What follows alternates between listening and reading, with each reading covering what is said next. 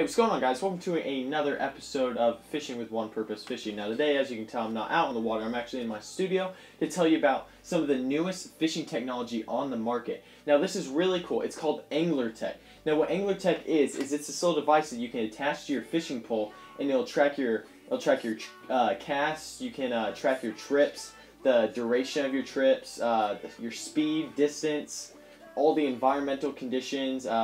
You can track your tackle. You can create your rod and reel combos with the brand reel and the brand rod, which is kind of cool. You can create your tackle, your whole tackle box on there. What type of baits are they? What type of baits they are? If it's like Senkos or crankbaits or jigs, whatever, they got it. You can put the color, the size, and the types. You can also drop pins where you've been catching fish, or drop pins where you want to come back. You can log all your catches, and you can also review your stats after you're done with that trip. Now, it just sounds like any basic fishing app, but it's not, trust me. You get all these other apps that you can log your catches and everything, but seriously, who's going to take the time to catch a fish and sit down in their boat or sit down on the bank, pull out their phone, put the weight, the picture, and all that? No. Nobody wants to take the time to that, especially if you're competitively fishing. You don't have time to do that. That's where Anglr Tech comes in, because with Anglr Tech, it automatically logs the catch for you. It'll even tell you how long you've been catching the fish, and it can detect whenever you actually catch a fish by 9 different points inside the device that detect when the fish is swimming. And then whenever you land the fish, all you do is press one button, and it automatically tells you that you caught the fish and where you caught it. And then you can later go back and then input that stuff. You don't even have to do it at that time, but it has most of the information. So, but if you don't actually have the device, you can use the app. Now, let me tell you some of the main features of the app, then I'm going to go ahead and switch over to my phone and show you the app itself. The app has a lot of features that other apps don't have. You can track your trip. All you do is you start trip. It'll track the duration of the trip. It'll track even how fast you're going, the distance that you go, and on the map it'll have lines of everywhere you've went. It'll track the environmental conditions, which is like wind, temperature, the moon phase, the barometric pressure, the cloud coverage, precipitation, water flow, water temperature, gauge, tide, all that. It can do all of that. And that's just the environmental conditions. You also have you can manage and track your tackle, which is pretty much you can track the color, the size, and the types of tackle that you're using, and specific types of tackle to see what you've been catching fish with in that certain area.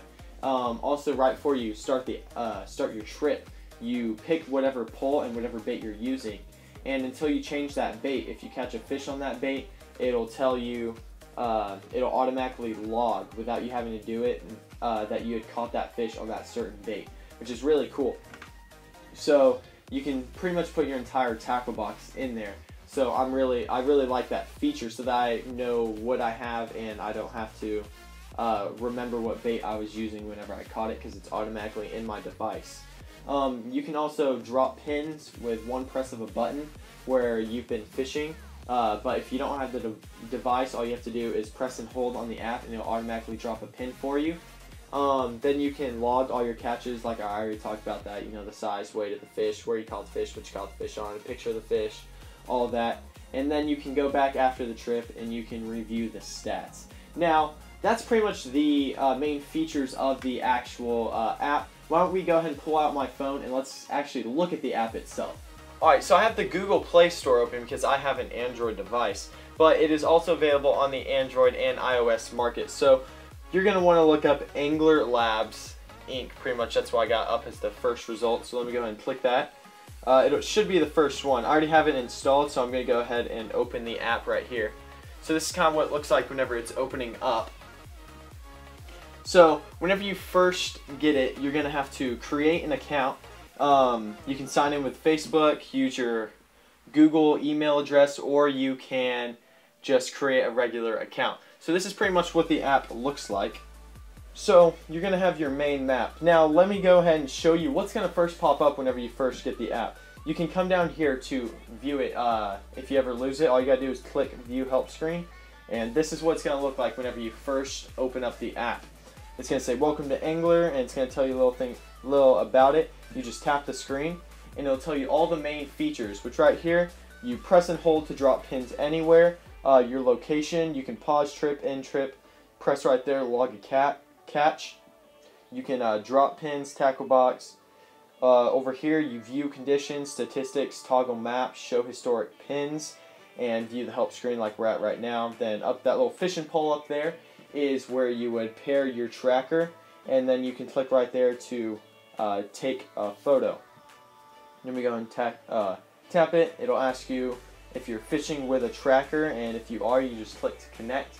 If not, you would click right here, no tracker, and then it brings you back here. So let me zoom out real quick, just a little bit. You can change the map if you come over and click these three dots up in the top right corner. Toggle map type, it'll show you the terrain right there, or you can go toggle it one more time. It'll show you just like mountain structures and lakes, and then tap it one more time and it's just back to regular where it's all the highways and everything. So that's the fish mode right there. We'll start a trip in a sec. First, let's go over to the tackle shop right here. Now, I've already created one rod here, but I'm going to go ahead and go in and add another rod combo. So what you do is you pick your rod type, which I actually, or right here, bait casting rod, or you got bait casting, center pin, fly rod, ice rod, spinning rod, surf rod, trolling rod. I have a bait casting rod. Crap, wrong one. Bait casting rod. Rod brand. Tons of brands to choose from. They actually don't have H2O Express, which is what I use, but that's alright. For now, let me just go ahead and put like a Bass Pro Shops. Rod power, you got extra heavy, fast, heavy, light, medium, medium action, medium heavy, medium light, slow action, ultra heavy, ultra light. I use medium heavy. Then down here you can put the length of your pole. Mine is a 7-foot pole. Just 7. Not 7.3. Move on here, and then you can add notes. Like I can put right here, I'll put primary rod because it is my primary rod, and then click next, and it'll take you over to your reel. I can come click right here. I have a Okuma on this. Model name Saros. Gear ratios, mine's a 6.61. Line brand, let's see, let's just put a Sunline. Line type, braided, pound test, 30-pound test. Boom, save. And then you can name your rod and reel combo. I'm going to just name it the same as I did. Primary combo. Boom. And then it saves it right there. Now let's go ahead and go over to lures. I got one bait in there. It's a stick bait. It's a Bass Pro Shops 4-inch green pumpkin. It has the little colors right over there. And I got a little note on there. It's my go-to bait always. So let's go ahead and let me add a lure right here. Let's see. I think I'll put a crankbait on here. Type shallow diving because I like using 3 to 5 feet square bills. Let's go find a storm. I love using the Storm Arashis. See if I can't find it here. Primary color, usually a kind of a chartreuse chrome kind of deal is the color I like using. It's about 2 inches.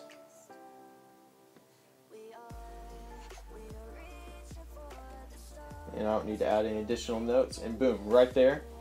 Added it right there. Let's see, bait. I already got a bait on here. I got cut bait.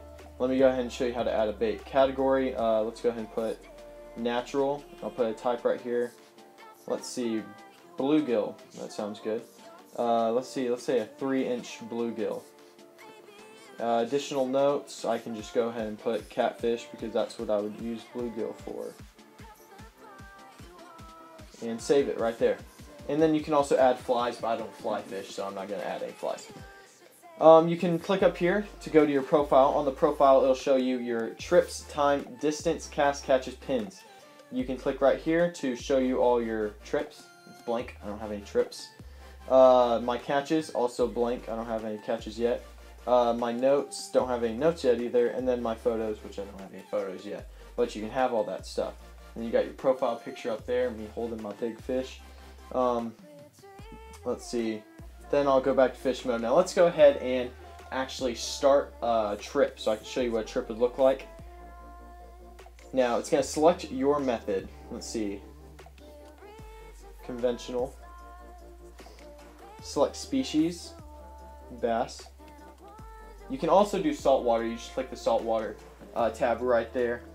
So select right there. You got rod combo, which is where you would go and you'd pick your rod. Tackle right here. I can go ahead and click my soft stick bait, and then you can actually check for local water data around you. So I click select buoy. Let's see, Twin Buttes Reservoir. That's a good place. And then you start trip. So now it's showing you your starting point, and it'll track everywhere that you drive. So, I mean, obviously I can't show you because I'm not out on the lake and I'm not out driving. But right there it says trip is running, and it's, let me find myself again. It's counting down the trip.